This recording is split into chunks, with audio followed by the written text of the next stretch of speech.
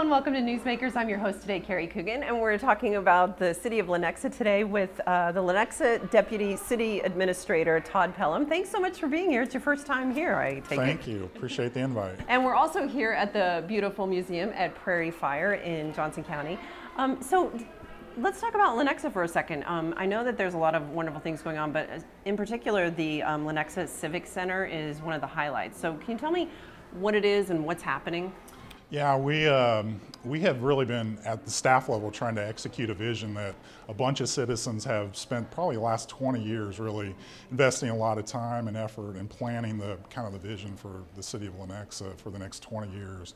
The Lenexa Civic Center piece of that is part of a greater development called Lenexa City Center, a 200-acre development at 87th and Renner, really the geographic heart of our city along 87th and Renner, that corridor there. So we have been able to work with our city council with some public financing and infrastructure investment that we've put there at 87th to really create an incredible campus that we're executing now over the next 2 years.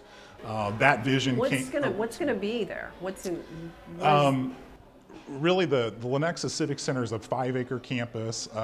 There's 200,000 square feet of really civic investment, recreational opportunities, and then also something we're really excited about is a retail opportunity there for local entrepreneurs to create what we're calling the Lenexa Public Market, which is a thing that we haven't seen in the metro area before. But you know how we all love food, and it gets people excited to come eat. But we're really kind of creating an urban food court where we work with local entrepreneurs to invest in a basically a food court that they would have leases there for a short-term period, but really kind of like a pop-up. Yeah, like a pop-up restaurant concept that we think will lead with food, but there also could be soft goods in there too. So that's kind of a unique mixing of use. And again, that's the vision to really look at recreational opportunities, commercial, residential opportunities, which was really boomed in the city center area. There's over 3,000 apartment units within about a mile walking distance of this area. So we really have invested in a walkable, really livable community there.